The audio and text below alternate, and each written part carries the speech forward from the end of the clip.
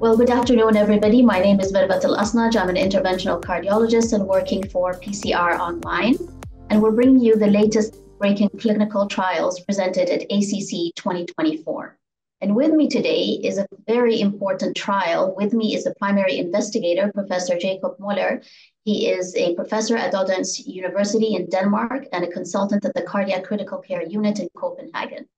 He will tell us about the Dangershock trial, which we've all been waiting for anxiously for quite some time. So thank you for taking the time to be with us today. Absolutely. Thank you for having me. So as I understand it, the Danger study the objective was to assess the efficacy of transvalvular axial flow mechanical circulatory support in patients who had acute myocardial infarctions complicated by cardiogenic shock and undergoing primary PCI.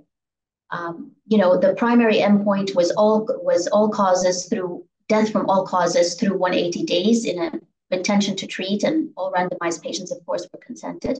And your secondary endpoint was a composite of the events that need additional mechanical support, cardiac transplantation, and again, death of all causes, whichever of these comes first. And of course, days alive and out of hospital. So you also got a composite safety endpoint with this, including major bleeding, vascular complications, device malfunctions, and damage to the aortic valve or hemolysis. But before we dive into the results, I think it's important for us to address a question that many of us have been struggling with, is that it's very difficult to enroll patients with cardiogenic shock. And it did take quite some time for the Dangershock trial to enroll the study population that was necessary to achieve the power for the results. So when did you start recruitment, and could you expand on the difficulties that as investigators you encountered when conducting this trial? Yeah, thank you for this question. The study had an enrollment time of 10 years, so that's a very long time. And there are several reasons, but the foremost important reason for this was our enrollment criteria was much stricter than many of the other trials. So it's a balance between getting enough patients in with not too much heterogeneity, and in the most of the trials that are out there have enrolled patients with cardiac arrest, and we did not. And that's basically the main reason it took such a long time. During our enrollment period, we enrolled 360 patients, and we excluded 451 patients due to out-of-hospital cardiac arrest. And I still, even though it took us 10 years, think that that was the right decision to do that, because the flow pump will not save the brain from a brain injury that happened outside the hospital. So if I had to do it over again, we would still exclude these patients, but we would have more sites doing the study. And that was the other thing. We started off 4 sites in Denmark and had little funding. And it was not until we got funding to be able to expand the study we were able to finalize it. So the past 4.5 years, we enrolled about 60% of the population. So even though it took a long time, most patients are quite contemporary. But it's the cardiac arrest that make the difference. And so since it took 10 years, the SKY classification of shock didn't actually come out until recent years. So how did you standardize your definition of shock in these years? For us, it was mandatory to have an objective measure of hypoperfusion. So all patients had to have a lactate of more than 2.5 at enrollment, and of course a low blood pressure. We also did an echo to ensure that there was not LV thrombus, mechanical complication, or overt right ventricular failure. but we made sure that all patients were in at least Sky Class C, and about going back, applying Sky Classes, we have 55% in Sky Class C, and the rest is D's or E's. But that's of course not defined how this was this was done, because there were no Sky Classes when we started. So could you walk us through the design very quickly of your study and then the most relevant findings? Yeah, our study was also designed before this discussion about unloading the heart before revascularization. But our strategy was to start unloading when we diagnosed shock. So the key is that we randomized when shock was there and with the increased lactate. So this could be before PCI, which was in 57% of cases. It could be while in the cath lab, or it could be up to 12 hours after leaving the cath lab. We ended up randomizing 85% of the population within the cath lab. And as I said, 57% were pre-PCI. And if randomized pre-PCI to Impella, 90% got the device there. So we started unloading when we saw shock. And doing such a study, even though there is no evidence for mechanical circulatory support, I think most interventionalists would be very reluctant to randomize a 50-year-old male with a blood pressure of 65 if you don't have a backup support plan. So all patients could be escalated to VA ECMO at any time. And this was also done in both patients within the Impella group and in the patients in the standard of care group. So what were the results of the Dangershock trial? So the results showed us that we had a significant reduction in all-cause mortality at 180 days. So mortality was reduced by absolute 13 and relative 26%, which was statistically significant.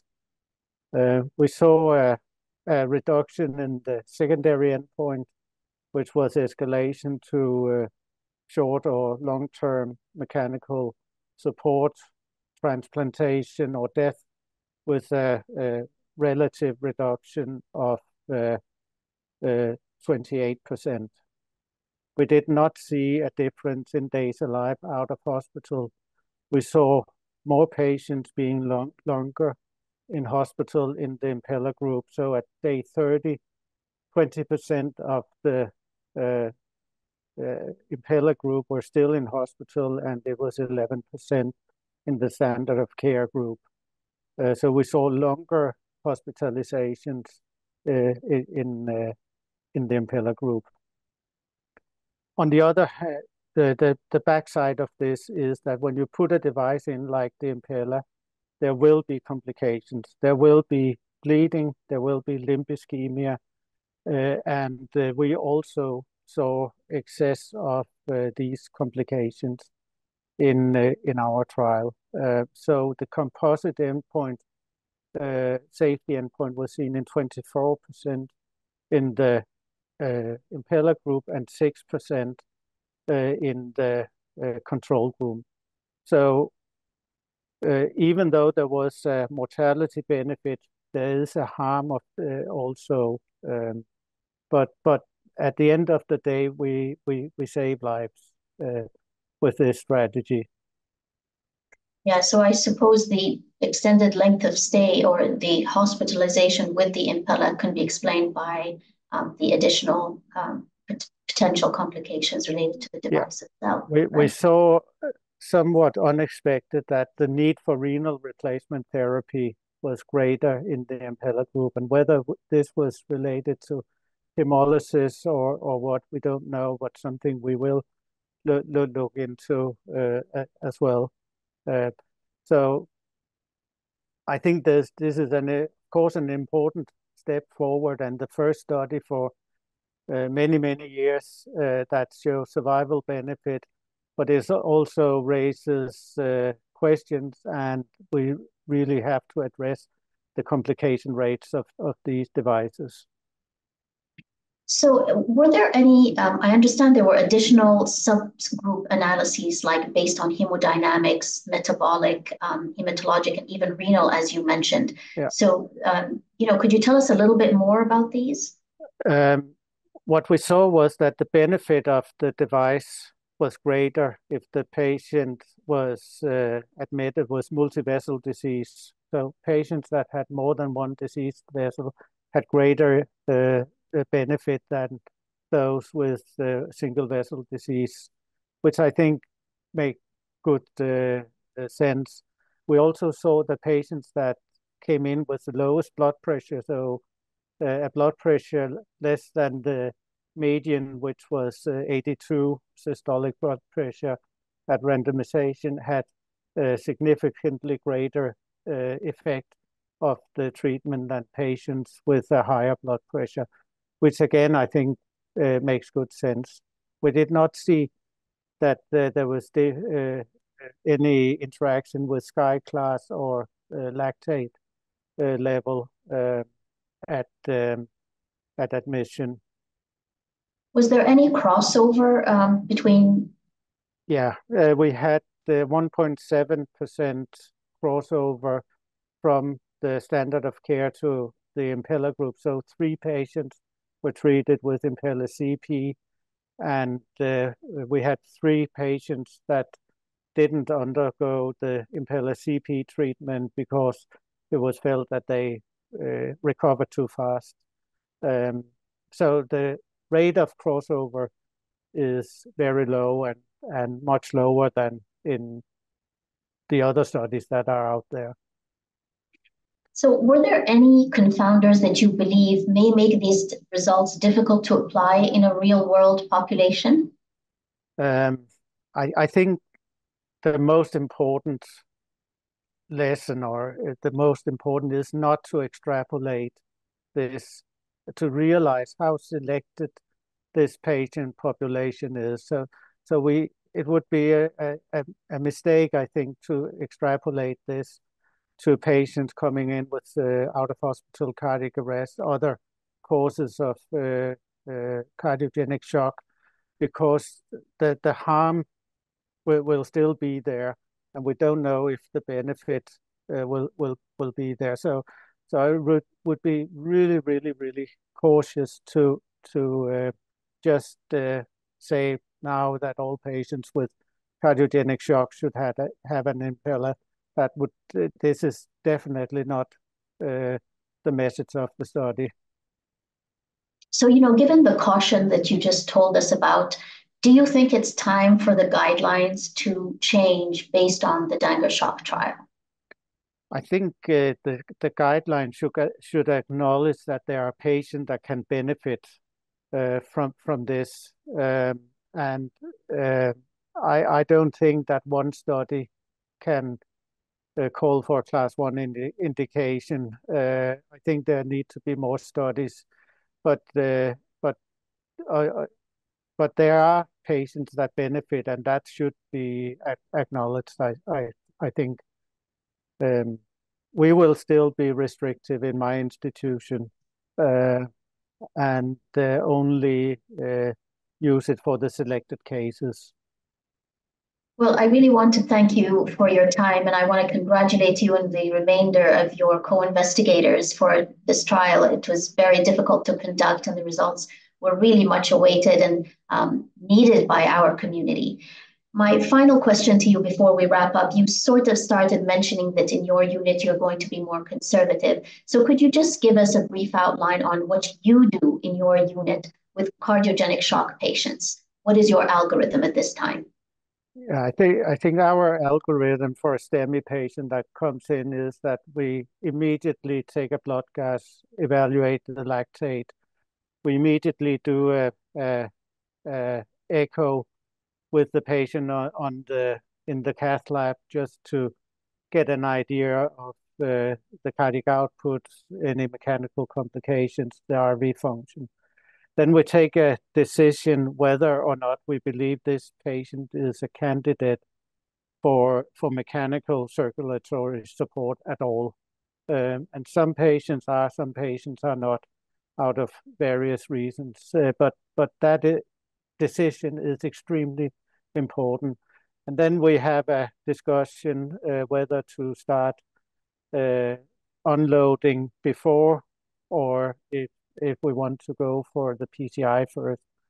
But I think the most important is to have the team around the patient do the basic evaluation, decide who is the enemy, is it the low cardiac output, and then have a plan there.